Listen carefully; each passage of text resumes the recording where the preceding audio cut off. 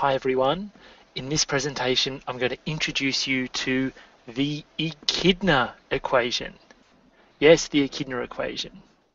Now the Echidna equation is just a little bit of fun that I've been having with technology and in particular Geogebra. So I'm going to show you the equation and the curve. But before we get to that, if you don't live in or near Australia, you might not have even heard of an echidna. So let me first share my screen with you and show you what an echidna is. So this talk is the Echidna equation. Here is a picture of an echidna. Now echidnas are egg-laying mammals that live in Australia and New Zealand.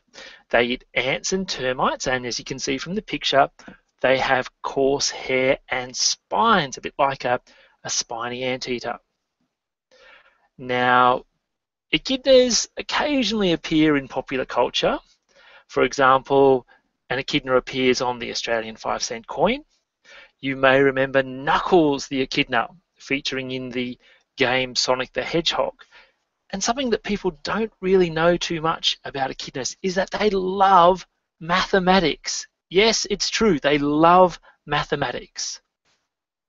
What do I mean by that? Well, let me show you.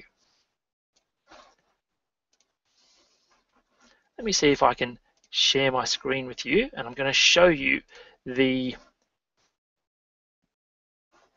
Echidna equation and the curve.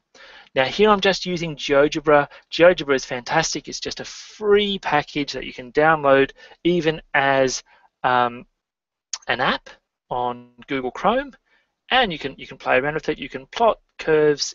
It's got a CAS capability as well. So here is the Echidna equation. Okay, you can see up the top left-hand corner, I've got this f of x defined through sine and cosine, and then I've used the parametric curve property, tweaked that a little bit to plot the following curve. So I've got the echidna on the left. Let me just see if I can use this slider to actually plot the curve associated with those equations.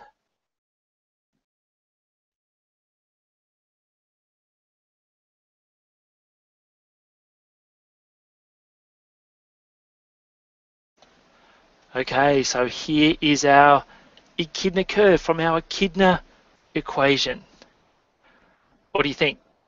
Do you like it? Pretty cool, huh? Lots of spikes, a little beak for getting in and getting those ants. I just think it's cool. So once again, if I make the slider go, some people have also said that the curve looks a bit like a slinky that's kind of going down to a point, a single point at the origin. But I like to call it the echidna curve or the echidna equation.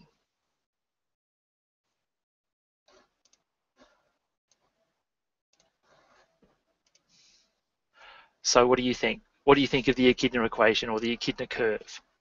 I think it's pretty cool. It's just something that I've been playing around with, and the motivation for coming out with this curve actually comes through polar plots and parametric plots. I came across a web page where they'd defined an echidna equation. The big difference was that theirs went all the way around, and let me show you what I mean by that. So if I take the absolute values off here, the curve would actually go all the way around, and I'm thinking, no, that doesn't look like an echidna to me. So putting those absolute value signs gets it above the horizontal axis, and I think a bit truer to the echidna. So what do you think? Just a bit of fun. Let me know your thoughts. If you have any comments, put them in the comment section. And what other crazy, obscure Australian animals have you heard of? All right, thanks for watching. Crikey. See you later.